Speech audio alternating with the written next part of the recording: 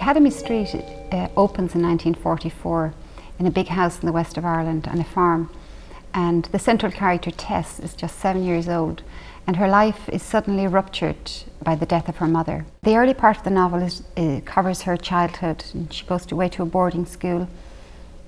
She trains as a nurse, and when she's around 21 or 22, she immigrates to New York, and there she lives for the rest of her life. She has a brief, calamitous affair, which results in the birth of her son Theo. So she's a single mother and a nurse rearing her child, and she moves into a flat, an apartment on Academy Street in Upper Manhattan. And at the very end, she returns back to her childhood home and considers her life, really. The genesis of the novel actually has a family resonance. My own mother grew up in a big old house just like Easterfield in the west of Ireland. I modelled it on that, and I remember that house when I was a child.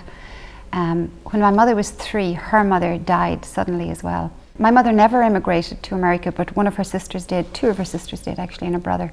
And my Aunt Carmel was a nurse in Manhattan, and she lived in an apartment on Academy Street. I've always been fascinated by America, really. You know, as children we got photographs home of aunts and uncles and cousins as well, but my aunts and uncles looked so beautiful. They had gorgeous dresses and earrings and clutch bags, and they looked like film stars and celebrities. And to me, I thought we were related to the Kennedys because they looked so gorgeous. They looked like the Kennedys, you know, the handsome Kennedy men. The biographical and geographical detail in the novel I got from my mother and my aunt.